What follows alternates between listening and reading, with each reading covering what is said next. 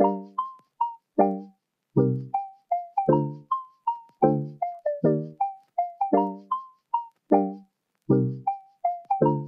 going to jump right in and get started. I just want to thank you all so much for being here and for tuning into this live. I know that today is super busy and there are so many different activities that we can engage in, but for you all to be here and to hear from the stories of these two incredible environmental activists is just such an honor for me. And I will just briefly introduce myself and kind of what we're trying to do here, and then we will jump right into it. So my name is Haley Thomas. I am 19 years old, and I am the CEO and co-founder of the Happy organization, which works to bring fun and exciting cooking and nutrition classes to kids all over the world, as well as classes on entrepreneurship and activism and getting to make a difference in this world. And this series is a part of our effort to do that because us young people, we can really make an incredible change when we connect to our passions and our world and really bring those things together to impact our community. And so amazing to see you all in the chat. The chat is popping off, and we are so excited to see that. But I can't wait to just jump in and introduce to you these two amazing young women. So first, I'd like to introduce you all to Hannah Testa. She is a 17-year-old sustainability advocate, international speaker, and the founder of Hannah for Change, which is an organization dedicated to fighting issues that impact the planet. She's a vegan who enjoys healthy living and loves to share her passion with others. She excels at partnering with businesses and government to influence them to develop more sustainable practices. And she's incredible, has traveled all around the world, receiving numerous honors and awards, including the Teen Earth Day Hero Award by CNN. And this journey for her started from kindergarten, where she has utilized her leadership skills to teach and influence others and has truly become a voice for the voiceless. And so I'm so honored to have Hannah here. She's also one of my best friends and just an amazing person all around, and so excited to talk with you today.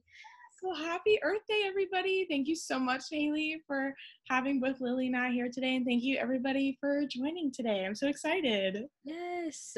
And then we have Lilly Platt. She is a 12-year-old international environmental champion. She's a dedicated global youth ambassador for Plastic Pollution Coalition, How Global, and the Youth Mundus Festival. And just at the age of 7, she started Lily's Plastic Pickup. While walking with her grandfather one day, she saw plastic in the streets, and after looking up the dangers of plastics with him, she was sad to find out about the terrible impact that plastic has on animals. And so she decided it was time for her to take action herself. And one of her biggest goals is to inform the world, including global politicians and policymakers, about the harmful effects of climate change and plastic pollution. She is one of the top 100 influencers tackling plastic pollution in the world and is one of the youngest. And she's also gotten a, how do you say this, a Lynch-D award? I'm not saying this right because I'm not from the Netherlands. It's called a lyncher, and Lynch. yeah, a lyncher just sort of means a small ribbon, because if you hear the word "cher" in the Dutch language, then that always means something that's small. Okay. Oh, wow. There's a language lesson for you. So she won this award alongside Greta Thunberg and Anna de Wever for their environmental work. So Lily has done some incredible things, and we actually all got to be together last year in Rome for the Youth Mundus Festival, where we were just talking about the power that all of us have to make a difference. And today, I'm so grateful that we get to talk about that, specifically regarding to our planet Earth. And I hope you all are like having good weather where you're able to check everything out. But so cool to have Lily tuning in here from the Netherlands, and Hannah is tuning in from Atlanta, Georgia. So with that said, let's jump in. So my first question, and either of you can take this first, just explain really how you got started and where your passion for the planet came from and what those first steps were. Well, how I sort of started with picking up plastic, and it was I was always passionate for the environment and the creatures that lived in it, and that was because at a very young age I just I just absolutely love nature. And when I grew up, I really wanted to work with WWF. So that was sort of how I grew to love the environment, and also because my family, we have all had sort of a connection with the ocean and with the coast and with the beaches, and when I saw all of this plastic that was just thrown carelessly on the road, I felt something. I felt like the planet was being attacked. I felt like the planet that I knew, and when I saw the planet, I thought it was fine, but now I realize that it isn't, and that I had to do something. So when I sort of first started in 2015, I started to pick up plastic. I started to save all of the plastics that I picked up each week, and then we line them up into sort of groups. So cans go with cans, bottles go with bottles, etc. Then we took pictures of those and we posted those on social media, so that people would get the message how much plastic I find every single week. And then in 2017, so many people started realizing what the message was, or so many people realized, oh my goodness, this is how much plastic is in the world. Wow, I didn't know this. And so then in 2017, almost so many people came to interview me. People wanted to do videos, people wanted me to do live interviews, people wanted me to come on radio shows. It was really amazing, and I'm so thankful for all of those people who supported me, and those are the people that actually got me here today. And I'm so thankful, Haley, that I'm on here, and happy Earth Day, everyone. Oh, that was amazing. Thank you so much for sharing how you got started. And Hannah, if you'd like to share with us. Yeah, of course. So I kind of have a similar beginning as Lily. At a young age, I think I've always just been super passionate about, the planet and other animals, and I love spending time outdoors. But as I got older, I was around the age of 10 when I started learning about all these different issues affecting our planet. Mainly, what got my attention was endangered animal species. I was seeing how all these beautiful creatures were being driven to extinction because of humans, whether it was destroying of habitat or poaching or pollution. And it broke my heart at 10 years old. And I knew I had to do something. I couldn't sit back and watch it all happen and see the beautiful planet that I loved growing up was being destroyed. So I started to educate myself. I went online and I found different organizations, and I was learning about the projects they were doing, and I started educating myself and volunteering with them. And as I got more into it, as I started working more, I started to create my own projects and my own campaigns and events, and that's how I created Hannah for Change, my organization. And so for the last 7 years, I've been advocating for the planet and speaking up and hopefully inspiring other youth to join us in this fight. No, that's incredible. And I think that what's really important to note is that, both of you have this passion for the planet that has just come from a place that I think all of us can relate to in a certain way. We live on this planet, we interact with it every day, and there are ways that we can change, our individual actions to support it in supporting us. And I think that's a really cool thing. So my next question is really, what has been the most enjoyable part of this journey? What's something that has just been like unexpected fun that you've been able to experience through advocating for the planet? Well, I would say one of the best things about being an activist is probably traveling and meeting such amazing people, because I have been to so many different countries, such as Norway, Canada, Egypt, and etc., all because I was an activist. And I met such inspiring people, and people who have become some of my closest friends, including Hannah and you, Haley. So it's just so amazing to travel everywhere and just meet so many inspirations. And that is honestly one of the best things about being an activist. Yeah, so for me, it's probably that I can give back and have a sense of being able to make a difference, even if I don't get to see it all the time. But also, as Lily said, I've met so many incredible people along the way, and I've made some of my closest friends through activism, people that I can really connect to on a deeper level. And that's just been absolutely incredible to meet so many people from all over the world.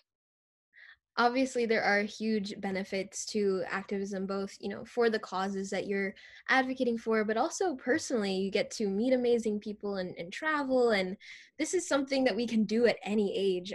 Obviously Lily and Hannah and are incredible examples of this, getting started super early. So all of you in this chat, the things that they do and the ways that they share their voice out in the world, this is something that you can also do. And so when you look at them, don't think of yourself as separate, but this is truly a potential thing that you can also tap into. And your voice matters, the things that you care about matter, and that's really what this discussion is all about. So super important, of course, to talk about the fun stuff, but I do want to know about the challenges that you faced and the ways that you've been able to grow through those challenges as an activist. I would say that the biggest challenge that I've had to face is probably negative comments. It's because I get so many negative comments saying you have to go back to school. You're just a child. Let the adults handle this. But if I don't do something, then who will? Because and what I have learned about all of these messages or about all of these negative comments is to never listen to them, or just don't even bother to read them. Because remember, your voice is the most powerful thing on this planet, and you can save the world because it's your future. No one has the right to deny your future, and we all have a choice, either to care for our planet or to destroy it, like all of the past generations before us. I think we should choose the first choice. Yes, that's amazing. And I appreciate that. I think that in addition to the amazing work you do, you're also just super positive, and we need that, especially now. Right. Everybody's like at home, so we need to feel some happiness and some hope about the future. I appreciate that. Hannah, how have you handled these challenges along the way? Yeah, so I mean, I've definitely gotten negative comments as well, and it can be upsetting. But one of my favorite mindsets that I try and consider is like, for every negative comment that you see, for people trying to bring you down, I promise there's so many other people trying to lift you up. And so try not to focus all your attention on like those few comments when there's so many other people that are proud of you and want to keep pushing your work. So that's definitely been, a mindset that I try and keep with me. But probably one of my biggest struggles is, I guess with my age, like being as a young person, there's a lot of stereotypes or people that don't take me seriously, think I'm not educated enough, solely because I'm 17, which can be upsetting. If I walk in a room, people think, oh, she's just this little kid. She doesn't really know what she's talking about. And they kind of already have this set idea of who I am before I even open my mouth. But I think the best thing to do is prove them wrong, show them that, you are super passionate and super educated in what you're talking about. And, age really doesn't matter. Absolutely. And I think that it's so important for us to all really think about the ways that when we go out in the world, we have a passion, of course, like fear of being judged and, of being misunderstood or being perceived as we don't know enough. That definitely exists. But I think that what's so great is that you all are obviously very educated, very passionate, and you lead with that. And I think that that applies to anything that you care about, whether that's the planet or animals or I don't know, anything that you love. It's important to follow that and not the voices of the haters. So what do they say, like, let your haters be your motivators or whatever. So as corny as that sounds, it's definitely a piece of it. And in terms of thinking of really starting out on this journey, you do have to take that first step. And so I want to touch on two parts of this. How did you take that first step? How did you feel when you did your first speech or your first march, or started advocating, started making your own campaigns? What was that feeling? And how do you recommend others really step into the journey of activism, whether that's for the planet or topics they're passionate about? And we'll kick it off with Lily. Okay. How I sort of felt with my first speech and with my first march, I was quite nervous because this was sort of my first speech at a march, and I was quite nervous. But then the rest of me, it was saying, "Come on, you can do this. You have already spoken in front of lots of people. You have even spoken in front of cameras. So I believe that you can do this, and that these people will take you seriously because because you have a voice and that we need to use it. My tips for people who want to start out as activists, I would say, is to first to study what you would like to be as an activist, because no one is forcing you to become an activist, but it is always good to know about environmental problems and how to stop them. So I would say is to lower your use of single-use plastic, to inform as many people as possible about environmental issues, and to also tell lots of people at your school also about climate change and plastic pollution, etc. Because if we tell more children, then you can build a generation that actually cares for the planet instead of destroys it. Great points of, of course, being your biggest cheerleader, but also making sure that education is possible. All right, so Hannah, let's hear from you and kind of how you took that first step and how you were able to overcome any fears around getting started. Yeah, so my first step, as I kind of mentioned earlier, was educating myself, and kind of being in quarantine is a great way to start that for all of you guys. We have so much time on our hands. So just educate yourself, and we have such great technology now that it's at our fingertips, and you can pretty much find anything online now, but definitely find reliable sources as well. But I started off just educating myself, finding great organizations with reliable information to make sure I was not spreading the wrong info as well. And I started speaking locally at local events, doing fundraisers or documentary screenings, and it was definitely scary at first. And honestly, it still is scary to me today, public speaking. I get very nervous every single time, and it hasn't changed. But I think just because I'm super passionate about what I'm talking about, and knowing that even if one person walks away inspired or decides to make a difference or get involved, that is such a huge impact, and you never know who they can inspire and how big of a difference they can make. So that motivates me to keep going, even though my nerves bring me down so much beforehand. But that's kind of how I got started, really locally and really small, in my community, and it kind of kept growing, getting bigger and bigger as I started expanding my projects and campaigns. I think it's so cool that both of you have jumped out of your comfort zone to make a difference. And, often outside of our comfort zone is where the most opportunity to make an impact lies, but also in our everyday action. So if you all could just give us like 3 basic, simple things that we can do to, take care of our planet, be more eco-friendly, what would those things be? Like super simple. All right, so probably my first one would be talking about plastics, kind of evaluate how much single-use plastics you probably use like in a week, maybe even a month, and kind of take that step back and see like how many straws do I use, how many plastic bags do I use when I'm shopping, because I realized when I started doing that, I used so much more than I originally thought I did. And then once you kind of do that evaluation, do that little audit of all the trash you use, then find sustainable alternatives to replace those. So take a reusable bag or reusable straw, or don't use a straw. And if you're going out shopping, we're all, panic shopping, try and buy items in bulk or in as little packaging as possible. I think those are great, like, first steps that we can all take. And, it just really shows us how much power there is in our individual action. So just think of that, as you're going through your day. What are some ways that you can be more sustainable, starting with breakfast and, ending with dinner? Or, when things get back to normal, how can you be more sustainable out in the world? So those are really great tips. Thank you all. Now to your questions. Hello. Hi. Yes. So I'm Adrian. So one thing is that um, just so when you pick up like a plastic trash, like in the beach or like somewhere, yes, it's gonna help. But you come back in like a couple of days, there'll be some more. So yes, it's good to do this. We also have to like stop it, or yeah, like cause it will help. Yes, but we need a like you can come back 50 years later. It'll always be here, like in centuries and everything. Definitely. And there's the story of stuff. They have a great analogy that a lot of us like to use in the plastic activism world, is that let's say if you're at home and you have the tap running and it's overflowing everywhere and it's creating a huge mess all over the floor. what's your first reaction? You're not going to grab a mop. You're going to go and turn off the tap. And we have to do the same with plastic. So while cleanups are great, they are not the ultimate solution.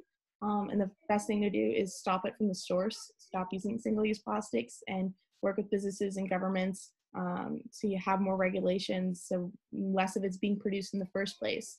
Cleanups are definitely helpful, but yeah, they're not going to solve the overall plastic pollution problem. Thank you so much, Adrian, for your question. And where are you tuning in from? Oh, I'm from Paris. Wow. I'm sorry, Paris? Yeah. Oh, that's amazing. So cool that we have a whole global community here. Thank you so much for tuning in. We really, really appreciate it, and amazing question as well. I hope you got the answer. Thank you. All right. We've got another live question here. So my name is Jansen. I'm from America. That's what I'm usually from.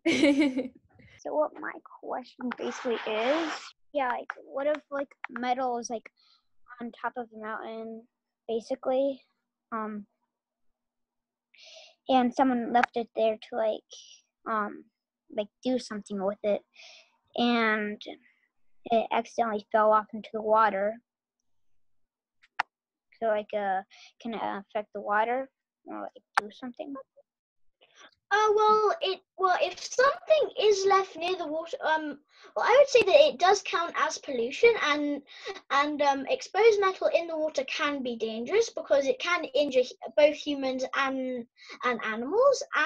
But I am not sure if it does affect the water, but it sort of depends on what kind of metal it is. Because if it is mercury, then that could affect the water supply, because that could make the water toxic. And if it is iron, then I'm not sure, but it will still affect it, but not too much. But I will say that it is still ocean pollution. Yeah, depending on what the metal is, some of them can become pollutants like nickel or lead or mercury, and a lot of it comes from mining.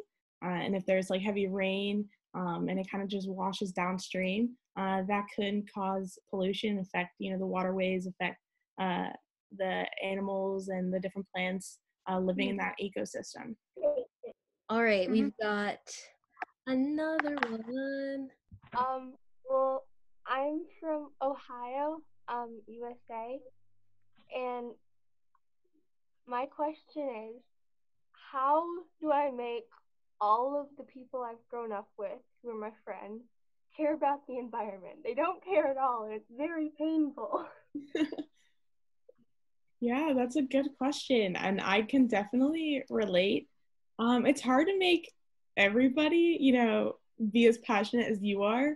I wish it was as easy as, it is to make, ourselves as passionate to our friends, but I think definitely your close friends will be supportive and try and get involved, but it can be hard to force people, to do things differently, but a lot of it is just education, teaching them, how they can change, but also do it in a respectful way. You don't want to force them. You don't want to be rude or make them feel guilty, but be more approachable and understanding, and showing how they can get involved and make easy choices. Absolutely. So really just educating and leading by example, right? I think so many people are just inspired by seeing us, do our best and try our best. And so, I think it's great that you want to help your friends understand, Amanda, and, showing examples of how to do that is also really powerful. And getting educated together, movie nights, watching plastic pollution documentaries. And now you could do it on Zoom too. So yeah, I like that. Change the game. Thank you so much for your question and for tuning in, though. Thank you. Thank you, Hannah. Thank you, Lily. Hi, what's your name, age, and where you're coming from? My name's Ethan, and there's habitat changing. So I was wondering, how can you stop construction workers and all these people that are cutting down trees and animals are dying from habitat loss? I was wondering how you can stop them from doing that. So you can't really stop construction workers, because really that's their job, and that's kind of hard, especially where I live. There's so much development happening all the time. It's really heartbreaking to see them clear cut all these forests to build houses or new developments and things like that. But some things you can do, Lily mentioned it a little bit earlier, was palm oil. That's a huge contributor to deforestation, especially in countries like Brunei and in Borneo.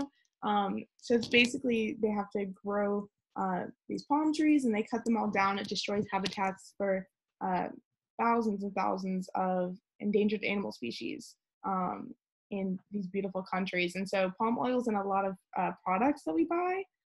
They're in a lot of things like Doritos and Oreos. They're pretty much in almost everything if you check. And so one thing you could do is try and convince businesses to stay away from palm oil and not contribute to that business. And another thing is, if you want to focus more locally, is try and work with your local government so that they're required to keep some trees in their development, so they don't clear cut everything and then plant in more trees later on. Just try and keep some of the trees already on the land so that they don't have to completely start over and protect some of the trees already there. Thank you. Yes, thank you so much for your question. So sad to wrap up, but these have been amazing questions. Like, It really has. awesome. It was fun doing this. My name is Joey, and my age is Susan. What if rubber goes into the ocean? Well, I would say that everything that anyone will throw on the ground will somehow make its way into the ocean, because this is sort of my first information on plastic pollution, and this was that anything and that anyone will throw on the ground will somehow make its way into the ocean, and it will somehow make its way into the ocean either by rain, waterways, natural rivers, ponds, or sewage, and it might take it a day, a week, a month, or a year. It'll still make its way into the ocean and into the plastic soup, and once the plastic reaches the ocean, because plastic is made out of fossil fuels, it isn't biodegradable unlike other materials.